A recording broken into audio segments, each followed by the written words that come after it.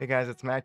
Here is another quick tutorial on how to start using Kukai wallet by creating your mnemonic passphrase. This tutorial is going to be connected to a few other tutorials I have. Basically, you're going to make the mnemonic phrase, which is like 12 or 24 words. Then you're going to go ahead and import that mnemonic into Temple Wallet, so you can actually use the same backend wallet with two different interfaces. So you can do all your swaps and everything on Temple Wallet. And at the same time, you can have the nice, easy to use interface that Kukai wallet has. This is Web 3.0 on Tezos. This is exactly what you'd be using Web 3.0 for, because different front ends can provide different tools that you can use, but you can still use the same back end NFTs or cryptocurrencies and kind of do what you want with them by using these different tools. So anyways, let's get started on the first step of this tutorial, and that's going to be to create a new wallet. So I'm just going to copy and paste this onto a piece of paper.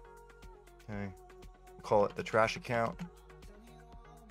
Okay, so after this, I'm just gonna get rid of it. Anyway, so now you just type in word 6. So I have it copied and pasted. So the other one was mosquito, so this one's brain. And the last word is alt. Okay, great.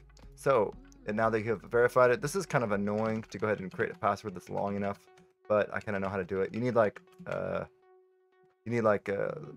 just kind of keep going on it. If it needs like one lowercase, one uppercase at least, and one number at least, and then 2 special characters, I think. So then just go ahead and copy this. You can use this when you're going to transfer from your other accounts. Okay.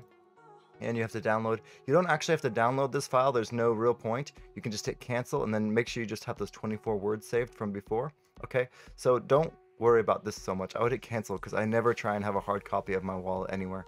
This hard copy is encrypted by your password. However, people can brute force this just by using a password brute force attack on this wallet file. So I would just keep those 24 words in an encrypted file and then just store it somewhere on your computer, or put it on, or better yet, have those 24 words be your backup, like Ledger Nano S or something.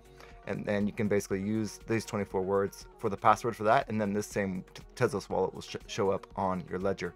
So there's different ways to skin a cat. That's what I would recommend if you're going to have a lot of Tezos. If you don't have that much and you don't mind, if you're really secure and you have good computer skills, just go ahead and do it this way.